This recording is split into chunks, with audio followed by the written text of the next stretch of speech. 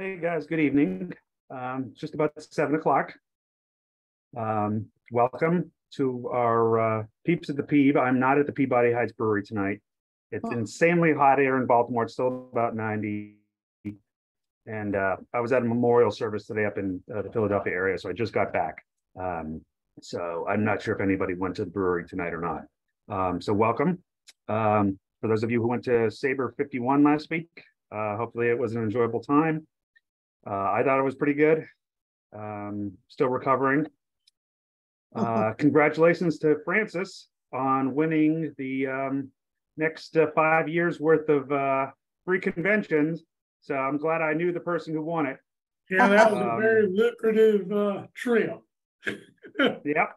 So congrats, Francis. You deserve it. You've been a long time member and stalwart, they say. I will be sending some updated. We have some changes in some future talks. Some authors have swapped in and out.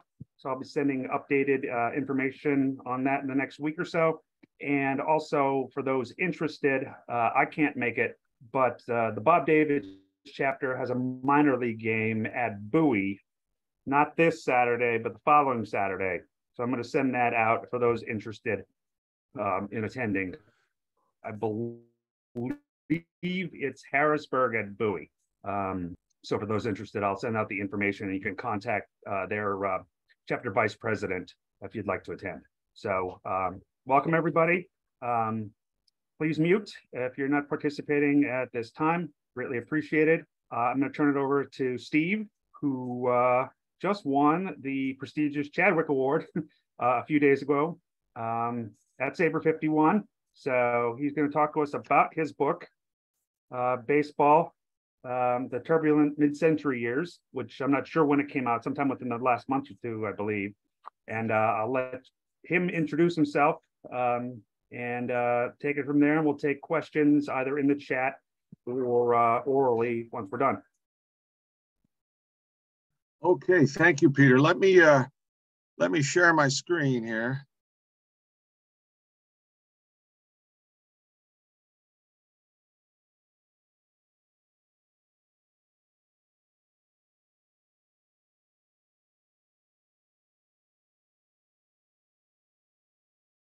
Okay, can everybody see that? All right, good. Thank you for inviting me to speak to your group today. I'm honored and flattered to be here. This is my first time giving this kind of presentation, so let's see how it goes.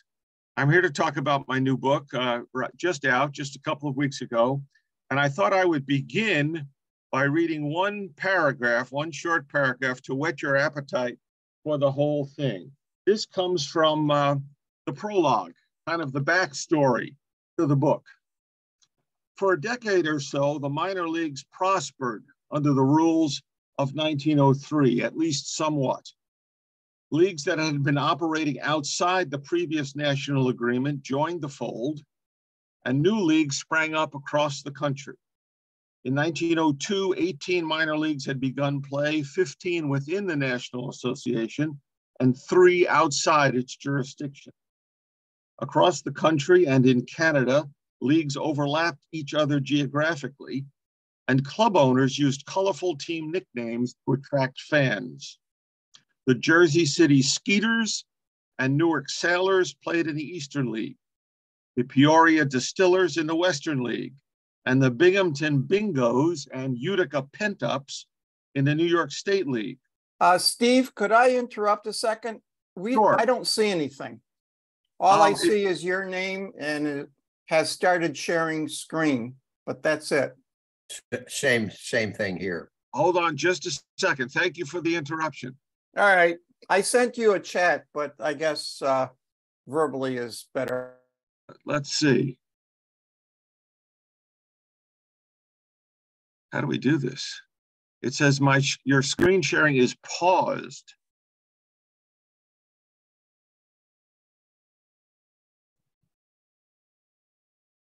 Let's try it all over again.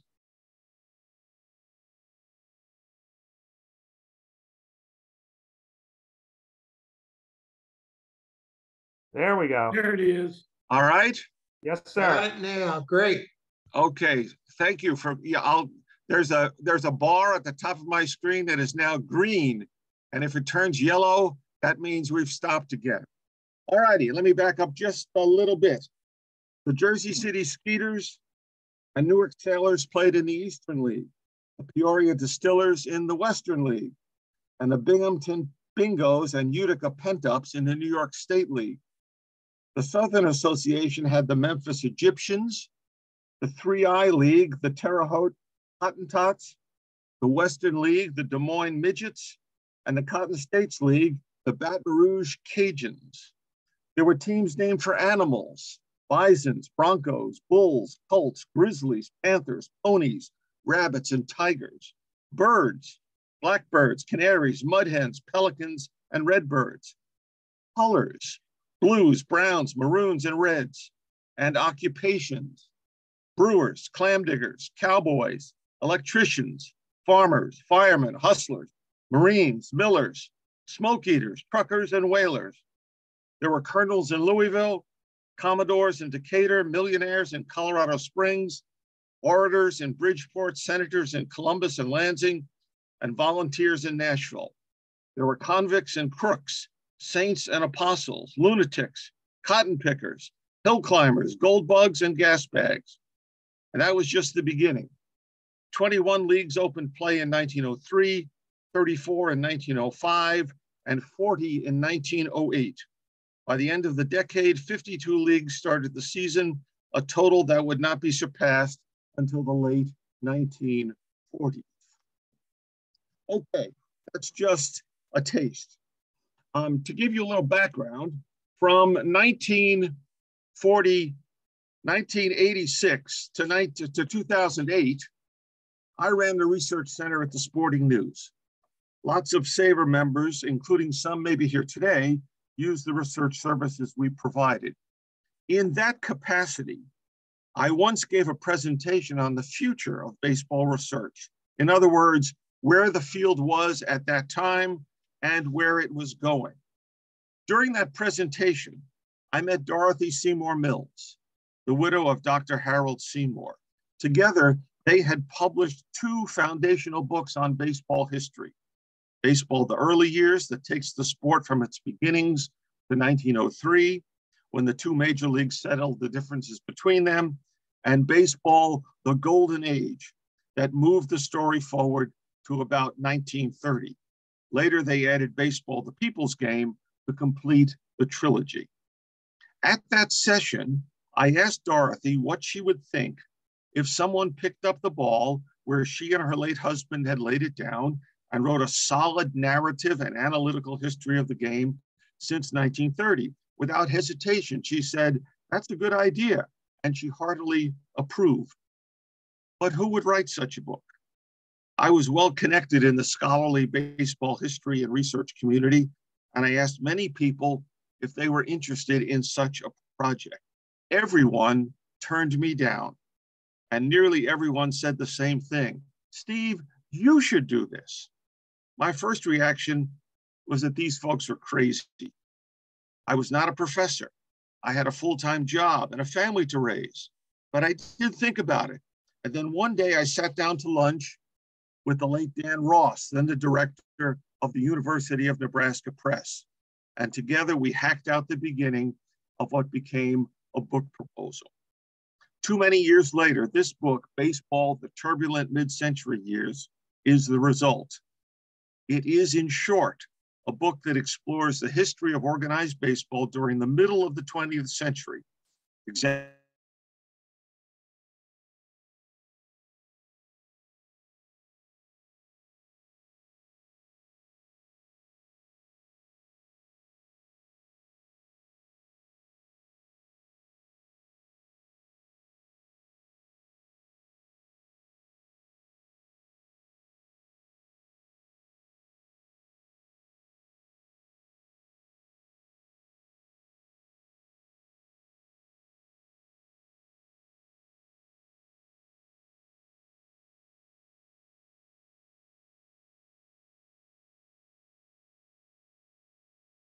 Steve, I think you've frozen up, I think.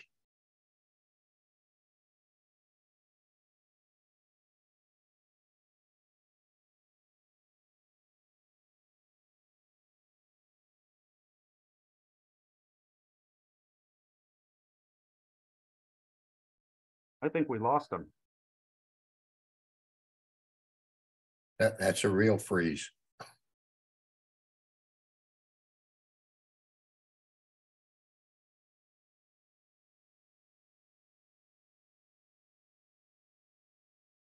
Let's hope he joins back.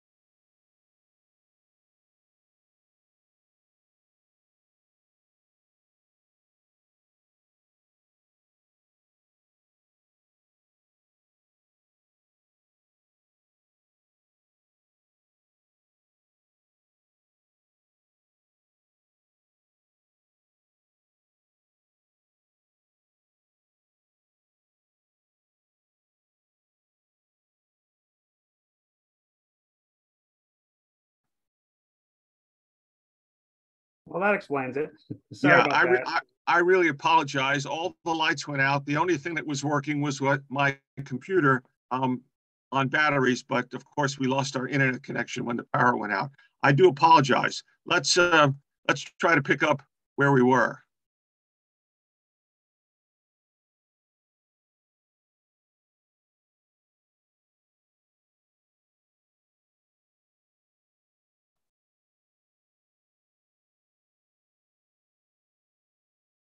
I hope this works.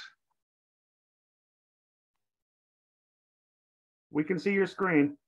Yeah, but I can't advance from one slide to the next. All right. Well, let's see what happens.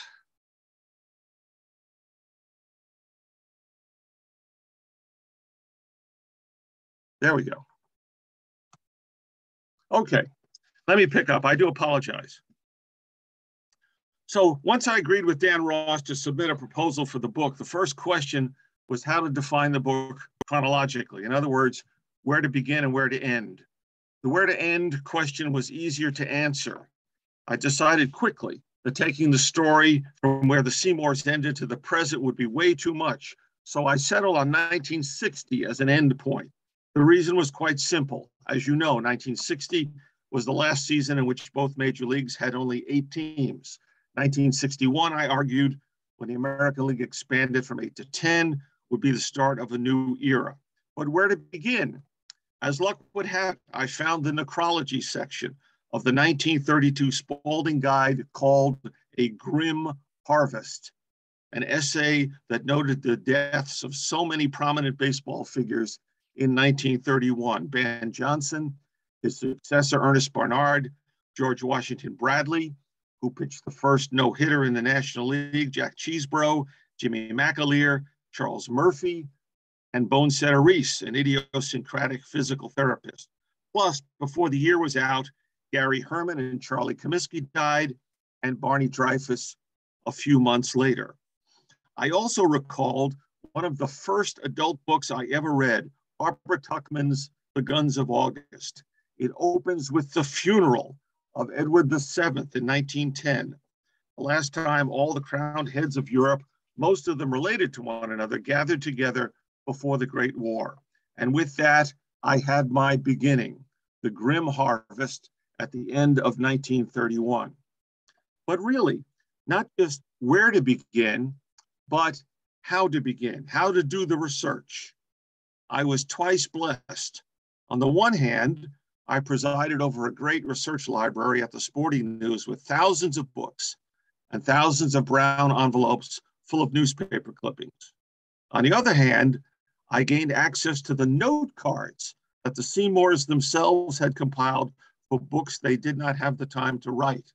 The Seymour collection is located at Cornell University, where Dr. Seymour got his PhD. And I was able to go there and mine what I soon learned was a very rich collection. In addition, I had the benefit of the tremendous amount of research and publishing that SABR members had done since SABR was founded in 1971, the date of publication, incidentally, of the Seymour's second book. My book, therefore, would be a combination of narrative, that is the story of the game, and analysis, the why and the how. It would also be a combination of my own original research while incorporating the work of others, a project that academic historians call a synthesis. That's why the notes section and the bibliography are so long. Does this sound a little dull? Maybe. I kept in mind that I was trying to write for both a scholarly audience and writing for a popular audience at the same time. I recalled hearing David McCullough say, and I'm paraphrasing here, history is not hurt by writing it in a way that someone may actually want to read it. So I decided early on to avoid the heavy language of academia and also to avoid simply telling the story of one blasted season after another. I mean, when you think about it, baseball has no plot. There's a beginning, sure, but there's no climax, no ending. There's always next year. The solution I found was two-pronged. First, I did not proceed strictly chronologically, season by season. I identified themes, to each of which I returned again and again as appropriate. Second, I decided to concentrate on people, to find one individual for each chapter, one person whose career encapsulated certain events about which I wanted to write in that chapter. Understand that I did not write a series of biographical sketches. Instead, the career of one individual winds in and out of each chapter, during which I discuss the game's history, its politics, its economics, and its relationship with the rest of American history. I wound up writing a prologue and 14 chapters. In a sense, these can be divided into three sections: the Great Depression, World War II, and the post-war years. The prologue and first 6 chapters, which include some considerable backstory, focus on the Great Depression. And the persons profiled therein are Ernest Bernard, the second president of the American League, Connie Mack, Branch Rickey, Kennesaw Landis, Ed Barrow, and Larry McPhail. Here we look at such things as declining attendance, downward pressure on salaries, reluctance to lower ticket prices, contraction of the miners, the advent of radio broadcasting, battles over farm systems and the minor league draft, and various innovations like the All-Star Game, the creation of the Hall of Fame, and the establishment of numerous postseason awards. The middle section covers World War II. It homes in on Hank Greenberg, Don Barnes, the owner of the Browns, and Yogi Berra. Here we see the reaction of baseball to the start of the war in Europe, FDR's green light letter, organized baseball's patriotic effort to contribute to the war effort while simultaneously trying to keep players on the field and spectators in the stands. The impact of the military draft, the pronounced decline in the quality of play, restrictions on spring training and travel, the change in the composition of the baseball itself, and the annual debate over whether the federal government would shut the game down entirely. The third part studies the post-war years, and its main characters are Tom Yawkey, Bill Veeck, Red Barber, Ford Frick, Henry Aaron, and Bill Shea. Here we look at returning veterans, labor relations, race, demographic change, television, and the threat of government intervention leading into expansion. Plus, safer travel by air, old, decrepit ballparks, problems signing young players more interested in attending college than playing in the minors, and the persistence of the peacetime selective service draft. It is a big book, admittedly, but I hope it is readable, and I hope it holds your attention. Let me conclude by reading just one more paragraph, after which we can take some questions. This is the beginning of chapter 10 about Bill Veeck. The idea, in the words of the man charged with executing it, was to sell beautiful Wrigley Field. That is, to make the park itself so great an attraction that it would be thought of as a place to take the whole family for a delightful day. Phil Wrigley, principal owner of the Chicago Cubs since his father's death in January 1932, was convinced that a team's daily performance and daily attendance went hand in hand. Young Bill Veeck Jr. was cut from a vastly different cloth from his boss, but he thought this conclusion was inescapable. Like Wrigley, he believed that a team that isn't winning a pennant has to sell something in addition to its won and lost record to fill in those low spots on the attendance chart. As a boy, Veeck, whose father had run the Cubs for Wrigley's father starting in 1919, was pretty much free to roam all over what was then called Cubs Park. I am, he later claimed, the only human being ever raised in a ballpark. After his father's death from leukemia in October 1933, Veeck returned to Kenyon College to finish football season, left school to move in with his mother and father, and sought employment with the Cubs. Getting a job, first as an office boy and later as Wrigley's assistant, seemed quite natural. As an owner, Wrigley started slowly in Veeck's memory. He made sure the ballpark was painted. He widened the box seats. He shooed away sidewalk vendors and newspaper boys. He put ushers outside to direct fans to the entrances. And he trained ticket sellers to be polite. All these changes helped, but beautiful Wrigley Field did not come to pass until Wrigley put Veeck in charge of the project after the 1936 season. End of paragraph. Okay, if you're interested, you can order the book directly from the press or buy it from any bookstore or bookseller. If you want a signed copy, contact me by email. And there's my email address at the bottom of the screen, sgitch@gmail.com. All righty, let me stop sharing the screen here. There we go. All right, I'm back. Questions, comments? Karen. Really good presentation, Steve. Thank you, Louis. Thank you. I'm not sure how to do this, but I saw Karen's hand up. Karen, you're muted. Not now. Okay, good. You were talking about the minor leagues, Yes. and everybody was using different animals. You know, well, I have on the Cedar Rapids Rabbits T-shirt. There you go. Excellent. That was established in 1896. 96, yes, right. So I just thought I'd let you know that if they I are out appreciate there. that. Tons of nicknames, anything to try to sell a ticket. Yeah. And Steve, don't forget the prune pickers. Yeah, right. You know, this is a very long book. Most of the books you see on the bookseller's table are somewhere between 80,000 and 100,000 words. Mine clocks in at 220,000 words. Oh. It's 450 pages of text. I hope those who buy it will say, I got my money's worth. Someone else? Questions, comments? Guys, just ask away or put it in the chat. Oh yeah, the chat. Let's look there. Steve, I have a question. Sure.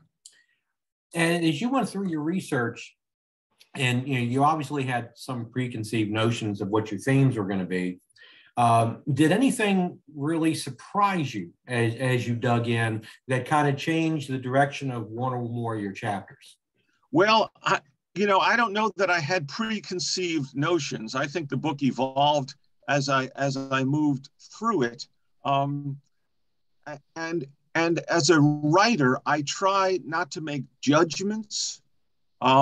I present narrative and analysis and leave the judgment to others. A friend of mine is reading the book, and after 4 chapters, he told me today, "Boy, I've really grown to hate the reserve clause." Okay, fine. That's not something I say directly.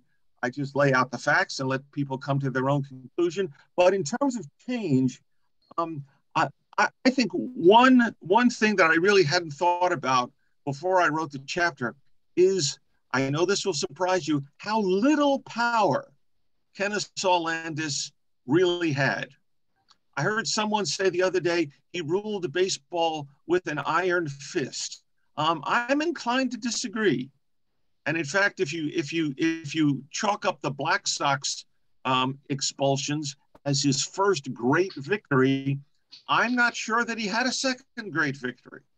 I think he was at the mercy of league presidents and owners for the rest of his career. He fought a losing battle against the creation of farm systems. There's no question about that. I'll leave it to others, maybe David Petruccia, his biographer, to tell me why we should consider Landis to be a great commissioner. So that is surprising. Thank you. Yeah, that is interesting. It certainly goes against the common narrative. Yeah, I suppose it does. And others are free to disagree. I suppose the other thing that I talked about this at the convention a little bit is in the post-war years, when baseball was faced with labor troubles, with the question of race, with the American population moving from the north and the east to the south and the west, with people beginning to move to suburbia and watch television, baseball did not know what to do. The leadership of the game was, I think, extremely lacking. Ford Frick became commissioner in 1951. He lasted until 1965. If you look at Frick's quotes on baseball and television over 10 years, he's on all sides and therefore no sides of the question. What should baseball do? Well, I don't know. The 2 league presidents, Will Harridge in the American League, and then Joe Cronin and Warren Giles in the National League, equally without a clue. I think they loved looking backwards and were afraid of change. And change was staring them in the face, and they couldn't avoid it. And baseball stumbled. It stuttered throughout the 1950s. Even when we get to expansion, when the American League adds 2 teams in 61 and the National League adds 2 teams in 62, the 2 leagues did not work in concert. They were fighting each other. And neither of them knew what the other was going to do until the next press conference. So there's that. Very interesting, thanks. Steve, yeah, John. Steve, you kind of alluded to the fact that Landis really wasn't what he's packed up to be. And you touched on Frick. Who really wielded any of the powers? Was it certain owners that were guiding the direction of the game, or was there no one guiding the direction of the game? Well, John, that's a good question. I think you might say yes to both of those. There were certain owners. There was a certain deference paid to the old owners, to people like Clark Griffith, who had been in the game for half a century, to Connie Mack before he became too old really to make intelligent decisions. Tom Yawkey had a lot of money, and surprise, money speaks. And of course, as we get into the 1950s, the owner who comes to the forefront in the National League is Walter O'Malley. Baseball, I think, after the war, had this attitude: the war is over, we've won, let's go back to the way things were. But there never was a time when the way things were was satisfactory. Baseball didn't, despite romantic memories of Babe Ruth, there was never a decade, if that's how we try to divide history, there was never a decade of stability and steady progress. So the problems that the game faced after 1945 were unique, and baseball just hoped, spoken or unspoken, to stumble through. This is the national pastime. People will keep coming to the ballpark, and after this season ends, we'll have next season. Now, to a certain extent, that lack of strategy worked. Really, baseball succeeds despite itself, in my opinion. But again, that's just me. Steve, in the decades since the decades that you cover in your book, would you say that there has been a decade where baseball has really gained? Well, gained, Francis, it was very clear, I think, by the mid-1960s that in terms of a spectator sport on television, professional football had moved to the forefront. For any number of reasons, including the outstanding leadership of Pete Rozelle. At the end of the Sporting News used to do a big story at the end of each year listing the 100 most powerful people in sports. And at the end of the century, 1999 into 2000, we did a list of the 100 most important, most powerful people in sports for the entire century. And Pete Rozelle was number one. We had a reception in New York where the 4 existing commissioners were there, and they all idolized Pete Rozelle. In terms of leadership, I know there are a lot of people who are not going to like this, but I think Bud Selig was a really strong commissioner. He's not working for us. He's not working for the fans. He's working for the owners. And almost every vote the owners took under his stewardship was unanimous. That says something. Yeah. Steve. Yes, sir. Steve, I'd like to thank you for writing the book, because this is a tremendously large, long task. Anyone who's written a book knows it takes a long time, and it's a lonely craft for the most part, although the more we interact with fellow SABR members or other fans we know, the more interesting or fun it can become. But that's so many hours that you spent putting it together, pulling it together. But I had one question. Did you cover much about the fans and how things were different during that period to some extent, say, than now? I mean, back then, we were still looking at the box scores every day in the paper with ease. Now I find it a lot harder to toggle back and forth on the internet and find what I want to find, or in the 50s or 60s, 40s, maybe the role of baseball cards for youngsters or that kind of thing. Did you talk much about the fans in your book? Well, Mark, I think in the period that I write about, from about 1930 to 1960, the fan experience doesn't change all that much. We didn't have to deal with the internet in 1960. We were still looking at box scores in the daily newspaper and in the Sporting News. I think what happens after the war, and certainly this happened to my family, is family members moved out of apartments in the city where they could use public transportation to get to many ballparks, to the suburbs, to a single family home on a piece of green space, well manicured with grass or crabgrass. And to get to the ballpark required a trip by automobile. My dad grew up in Queens.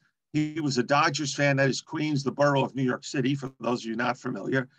He could get to Ebbets Field. He was a Dodgers fan by taking a couple of buses and maybe a subway. When I grew up in Nassau County, going to Ebbets Field by car was like a day-long trip. We had to pack a lunch to get there.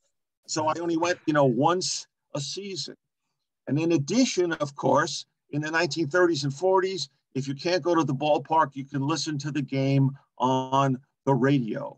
Owners were afraid that if we broadcast games on the radio, people wouldn't come to the ballpark. Sure. But the exact opposite was true. People heard the games on the radio and they said, this is so exciting. I want to be there. A similar phenomenon removed from baseball was when radio stations began to play records. And record producers said, if you play the music for free on the radio, nobody's going to buy the record. The exact opposite was true. Young people said, I want to own this record. I want to play it 10 times an hour every day. Right. Every day. Now, television is a different animal. You can watch the games on television and attendance declined as a result. But what baseball didn't understand is that people weren't staying home from the ballpark to watch baseball on television. They were staying home to watch television. Right. Magic, Milton Berle, Bishop Sheen, Arthur Godfrey, the Goldbergs. My students used to ask me, Dr. G, when did people buy televisions? And my answer was, as soon as they could. Magic. True. Right. You know, some people think of the 1950s as a golden age for baseball. It was not. Except for the attendance of the teams that moved, the Braves to Milwaukee, the Dodgers, the Giants, attendance goes down steadily throughout the 1950s, and the ballparks, which we now romanticize, were filthy. Steve, Yeah. another question. You triggered a little question now. You covered 1957 in your book. Yes. You grew up in Queens. Yes. Your father was a Dodger fan. Yes. O'Malley wouldn't move the team to Queens. Instead, he blames Moses. Instead, he moves it to Los Angeles. That never really made sense to me. What was your reaction? You know, the chapter on expansion begins, well, early on, begins with a quotation from a president of the United States who said, in my retirement, I would like to visit California. You know who that president was? Abraham Lincoln. The lure of California, warm weather, the sun shining, the ocean is just incredible. And the people in LA, they made O'Malley a pretty good deal. It wasn't perfect, and it required, some political machinations and a vote. But he was at loggerheads with Moses. I mean, you can blame O'Malley or you can blame Moses. I'm not going to get into that game right now. But the fact is they could not come to an agreement, and O'Malley had a pretty good deal on the table. And let's not forget, Horace Stoneham wanted to move too. We sometimes think of Stoneham as a minor player, as a puppet that O'Malley manipulated. I don't think that's true at all. If you read Steve Tretter's book on Horace Stoneham, the book that won the Seymour Medal last year, you'll find that Stoneham was a mover and a shaker too. It wasn't just O'Malley. And O'Malley said, "Give me the land, I'll build the ballpark." What a proposition! And it worked. Yeah. Thank you. Someone else. Steve, a little clarification here. When the teams expanded in 61 and 62, the teams played 162 games. Is that correct? That is correct. All right. Around the turn of the century, 20th century, teams played roughly 140 games. The schedule varied sometimes from year to year. Was cut to 140 games in, 1918 and 1919. And then 154 games became standard in 1920 and remained the standard until expansion in 1961. Yes. Okay. You divide 7 into 100, you get 22 games against each team. So every team is making 3 trips to every other ballpark. All right. Okay. Thank you very much. Appreciate it. Sure. And I'm enjoying your talk. Glad you could reconnect. So am I. Speaking to a blank screen was no fun. Yeah. Another question. Someone comment. criticism. Steve, to follow up on that last point, how much do you think the rivalries have suffered with the teams now playing each other less and less? With, there's a lot of good things I like about the balanced schedule, but you're not playing your rivals as much. And, like it or not, you were playing back up through the 50s, you were playing the same team 22 times each year, and then they tended to get on each other's nerves. Seeing each other that much, how much do you think the game has suffered from that? Well, I think obviously we're going beyond the last page of my book, and that's okay.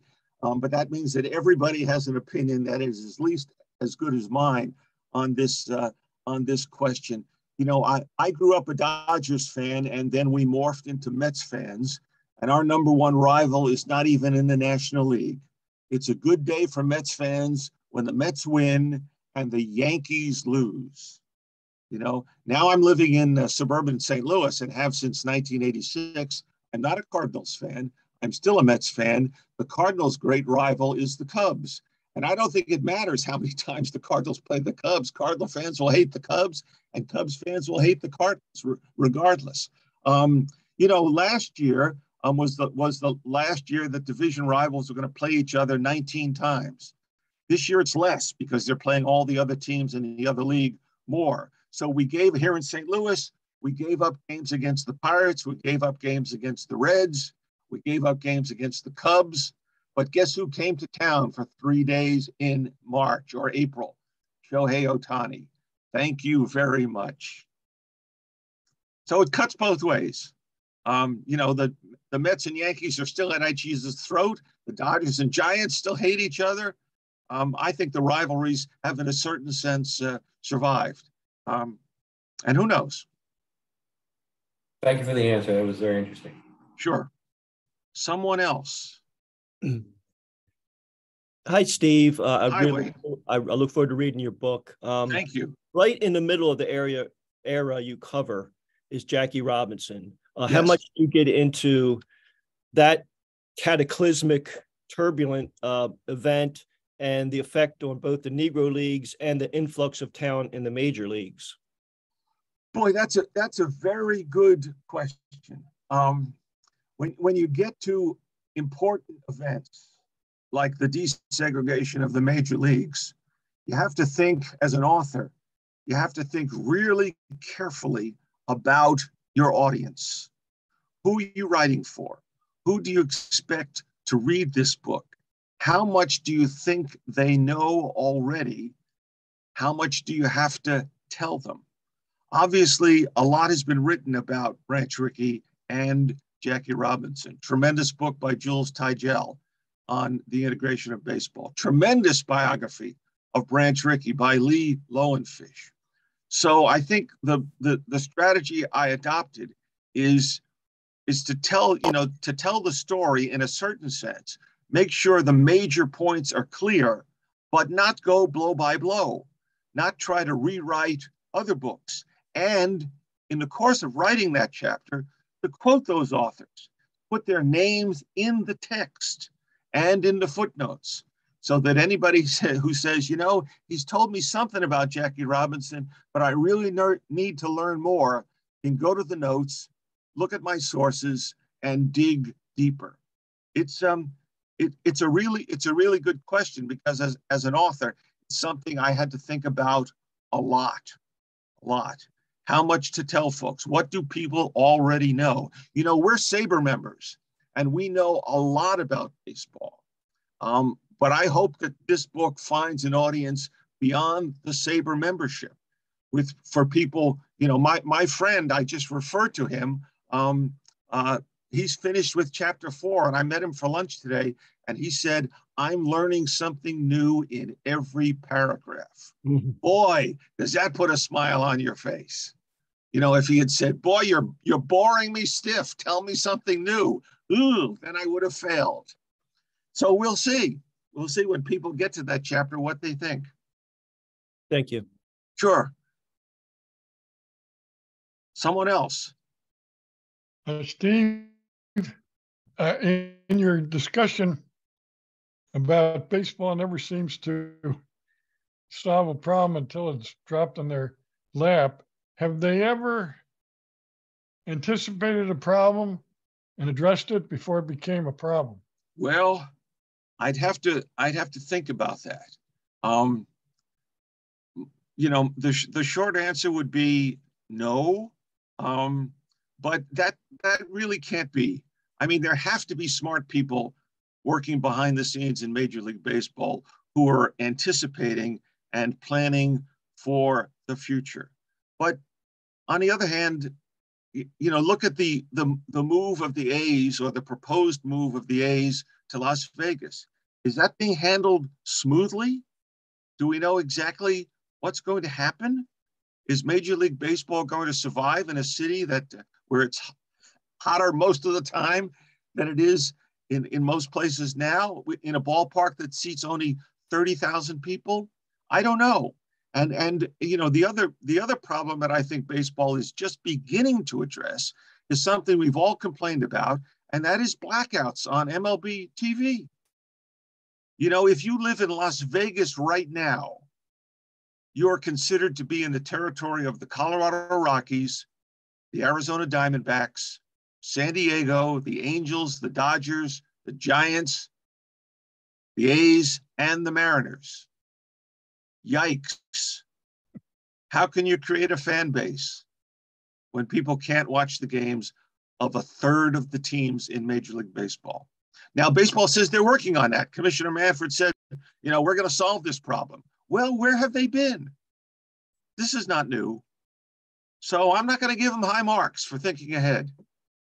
I really am not. Yeah, Karen. Every time I've watched some of the baseball games, I get poker on television. And I'm thinking, wait a minute. And I'm watching, and there's no baseball, it's all poker. Yeah, I know you folks in the Baltimore, Washington area have had your own TV problems too with the Orioles and the Nationals. I don't know the details, you do, but we hope it's resolved satisfactorily. But the sport has got to allow its fans to see their product. You're right. Steve, I live in Southern Pennsylvania. I can't watch the Nationals, the Orioles, the Phillies, or the Pirates. Yeah, right. It's crazy, And when the Mets are playing the Cardinals, I'd love to watch that game on the Mets television network. Can't do it. Have to watch the the Cardinals local telecast. Now that's a small point, but it's there. Someone else.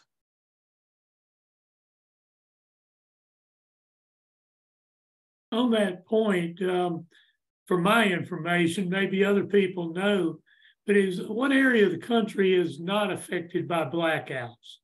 Is it just the wide expanses of the prairies and things? Francis, I don't know how big those circles are. If you live in North Dakota, are you blocked out from the Twins? Maybe.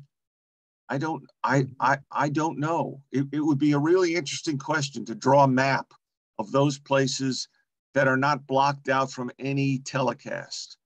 But given that, the geographic expanse of the game and the notion that some of these teams like the Rockies have really regional following, I'm not sure if there's any place. Maybe Hawaii is not considered Dodgers territory. Who knows?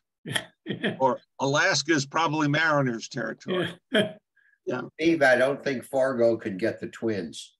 No, there you go. Yeah. The notion that you're going to jump in your car in Fargo at 4 o'clock in the afternoon to go see a Twins game, that's a stretch, guys. Not going to happen. Not going to happen.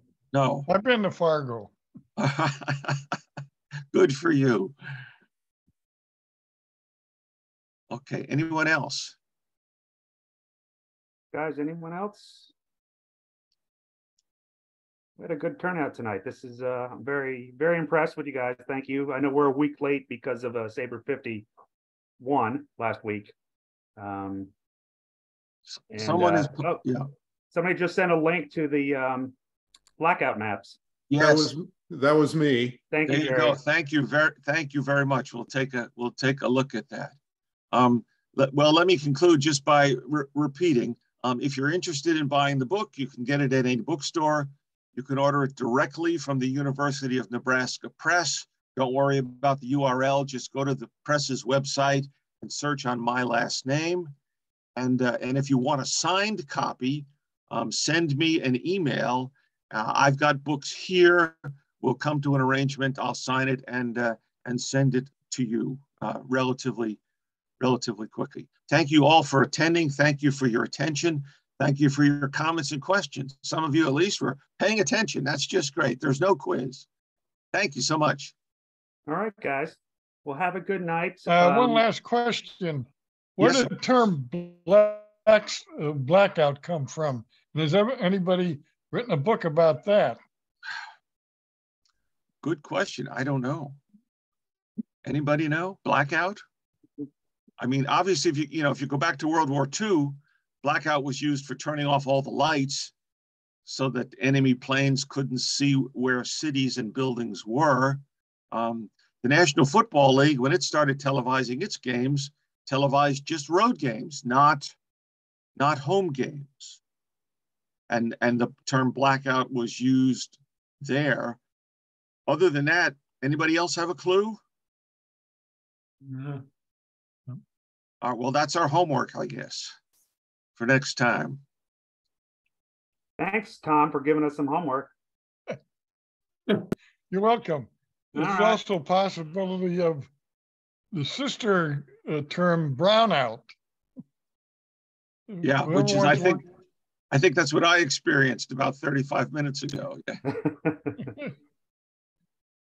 Well, we appreciate you, Steve. I assume you're back home in St. Louis area. Yes, and I do hope you folks notice I'm wearing a Bluefields Orioles cap. Yeah. I have one of those. Yeah. Interesting story. I went once to see Bluefield. They ceased being an Orioles affiliate around 2010, I want to say, in the Appy League. I drove once all the way to see a game. And it's way down in the corner of like Virginia, West Virginia, and where Tennessee all come together. Mm-hmm. And they changed the time of the game. Oh dear. And so I got to see the field and meet some people, but they moved it. But I had to be back, by a certain time. I never got to actually see them play, but it was a lovely, lovely little town once you got there. But I'm not sure if they have baseball there now at all since the Appalachian League and some of those other things that when they redid the minors in 2021, I'm not sure if they survived. Right, Bluefield lost it. My wife's family is from Bluefield, and in fact, we're going there next weekend. It's a town like a lot of towns that's down on its luck. The field is beautiful. There are mountains in the background. The seats come from Memorial Stadium in Baltimore.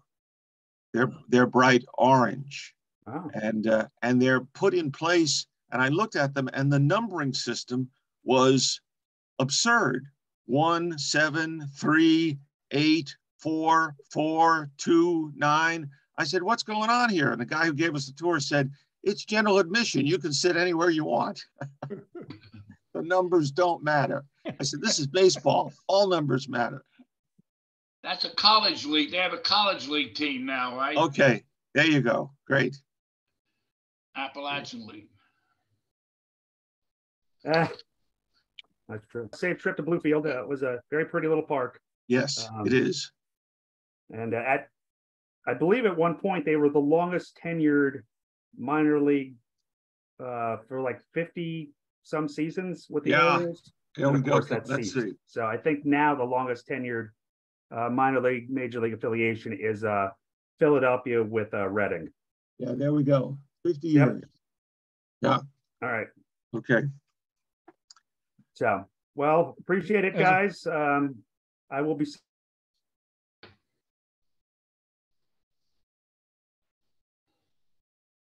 Hello. I'm still here. Point of inquiry. Is it true that in Bluefield, you can hit a home run into Virginia? Like I always do. It is pretty much on the state line. I'm not sure if the ball could actually go over the wall and be in a different state, but it's right on the border. I know that much. Yeah. Bluefield has a couple of distinctions. In baseball, if you know the name Tony Stone, a woman who played in the Negro Leagues, she was born in Bluefield. And the non-baseball fact about Bluefield is that they advertise themselves as the world's only naturally air-conditioned city. If the temperature rises above 90 degrees in Bluefield, the next day, the Chamber of Commerce serves free lemonade to anybody who wants. Maybe a place to retire to. Yeah. Well, on that note, much appreciated, Steve. Congrats on your award. Thank you very much. Thank you. Thank you for your attention. You guys will be in touch. Be on the lookout for emails. For those of you on the East Coast, I know a lot of us are baking here, so try to stay as cool as possible. The Orioles are back home this weekend, starting Friday. We have 3 against, make sure I get this right, the Marlins.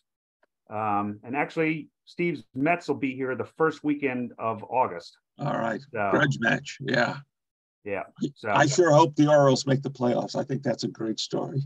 Well, and for the Mets series, we're looking forward to it. One, they're honoring 40th anniversary of the '83 World Series team that weekend. But also, I want to see how Buck will be received coming back to Camden Yards. Yes. So. Yeah. All right. All righty, guys. Okay. Have a great evening, and we'll see you next time around. And Steve, thank you. You remember when we used to have a major league team also. Here in St. Louis, yes, right. Maybe one day in the future, baseball will return to St. Louis, yeah. All right, everybody. Have a good evening. Thank you. Thank you. Thank you. Thank you.